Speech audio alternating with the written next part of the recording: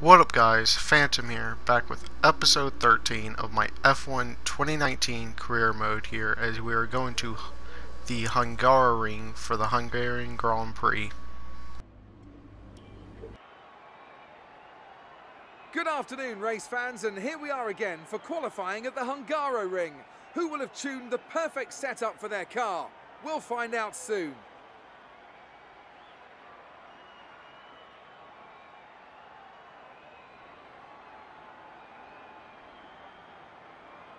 The competition is certainly heating up as we head into today's qualifying. Some impressive times showing up during the previous practice sessions. Anthony Davidson, do you think we can expect a similar level of skill to be showcased during today's qualifier? Well, I certainly hope so. The competition here is extremely tight, and I think we might see some very close times today. Remember, practice isn't just about fastest lap times though. It's about optimization, it's about ratifying your decisions. No one's going to be sweating small mistakes here and there, but in qualifying that all changes. You need to nail that perfect lap or face the consequences, and believe me, that's a lot of pressure. As we enter Q1 here, as we go through the last corner of the lap to start our flying lap, I absolutely hate this last corner, as you have to wait so long to pick up the throttle as we start our flying lap down to turn 1 here. This is the shortest, I think this is shortest, longest straight of the circuit. It's the longest straight on the track, and I think it's the shortest when it's on the F1 calendar at like 800 meters, I think it is. As we come around to the final corner here, come to make our flying lap, we'll be P13 only and P14 by the end of the session, so we are in real danger of not actually getting through to Q2, which our car is mainly based.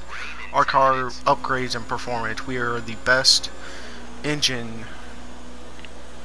on the grid, and right there, I think that's one of the Williams, as I think that's Russell, basically put us off, as made us go wide, as we had Albon there in front of us, kind of taking a little bit of dirty air as he finally got out of the way as we come around to the final corner. As we go down the straight, as Kvyat's right in front of us, as we're not going to improve with 30 seconds left, but we are going to get through to Q1 as Kubica, Russell, Stroll, Albon, and Kvyat are knocked out of Q1.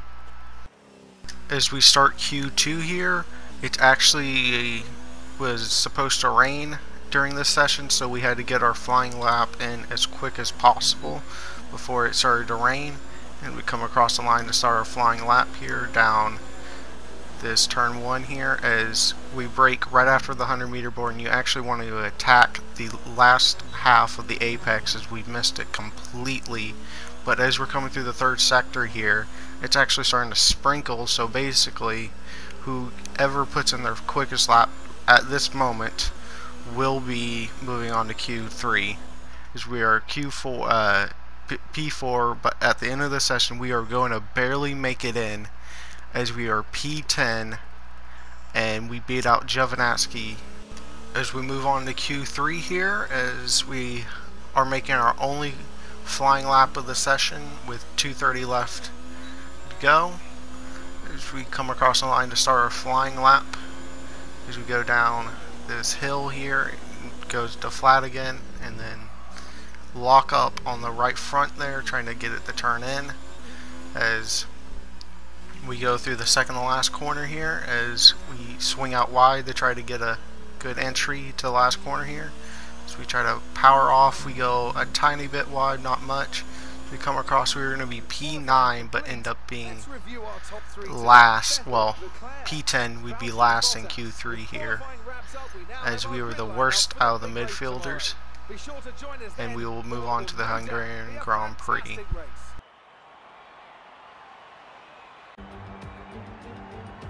It's always wonderful to come back to the lively Hungary.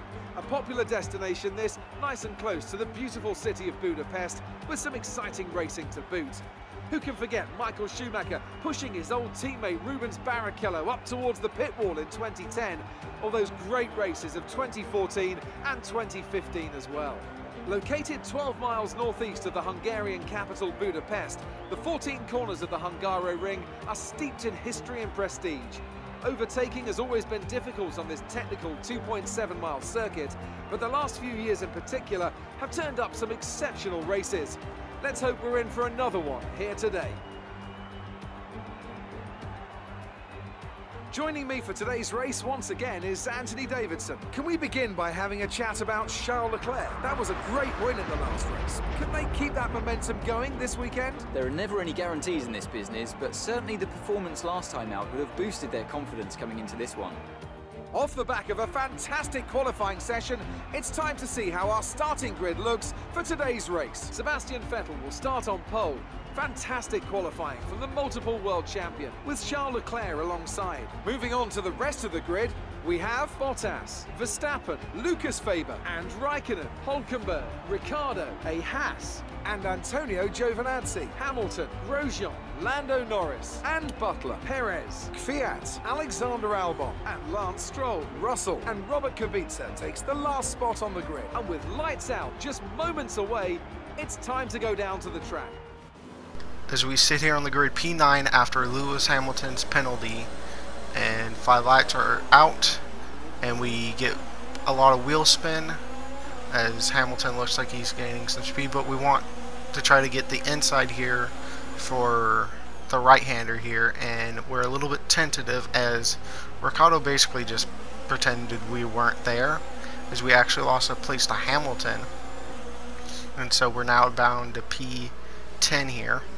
As we're coming through turn 2 here, as we go to turn 3, the right-hander, they're going to bunch up a little bit, and we're going to see if we can get a run on Ricciardo here down to the inside, as we kind of outbraked him for a second, and then we kind of didn't want to get squeezed off there because the AI are known to do that a lot.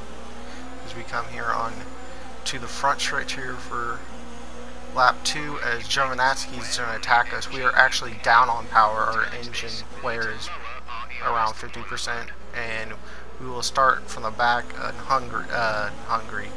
We're going to start at the back of Belgium because we're going to replace all the units. As Giovinazzi is going around the outside, we kind of lock up a little bit. But with a worn engine, we are not going to get the drive off, as he kind of broke a little bit there. That's going to give us a little bit of run, but pulls away, and we're just going to pull it, and we just got spun by our teammate. Grosjean, what are you doing? He absolutely just took us out.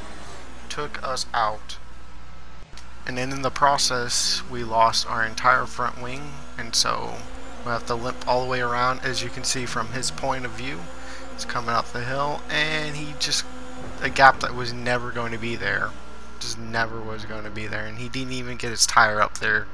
His front wing spun me out. So Grosjean doing Grosjean things.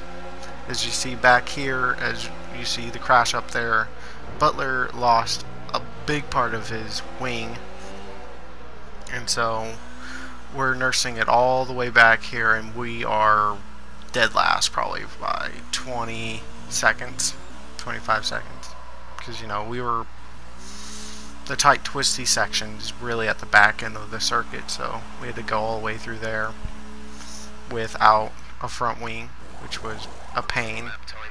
And then it's going to take even longer to replace, and it took 8 1/4 seconds to get the pit stop done, and we are dead last by like 45 seconds at this point, and so we could not recover that.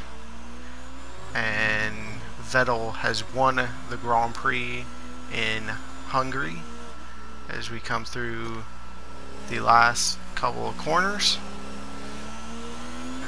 As we come back through a disappointing 19th position while our competitor gain on us, and Hamilton actually gets on the podium. Okay, we're all a bit gutted with that result, but let's work hard and we'll get it together for the next race.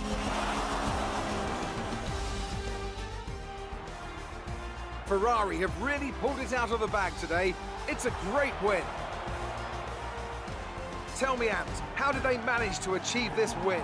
Well, time management probably played quite a large role in the outcome of this one. As ever, it's not just about speed, it's all about maintaining that speed consistently over a stint. over a race distance. So being able to keep up the lap times while still being smooth on the controls and gentle on the tyres, that's really where the race was won today. Here come our winners now. A thrilling race and a tremendous effort by Ferrari. Their history is well known, so it's no surprise to fans the world over to see them come out on top once again.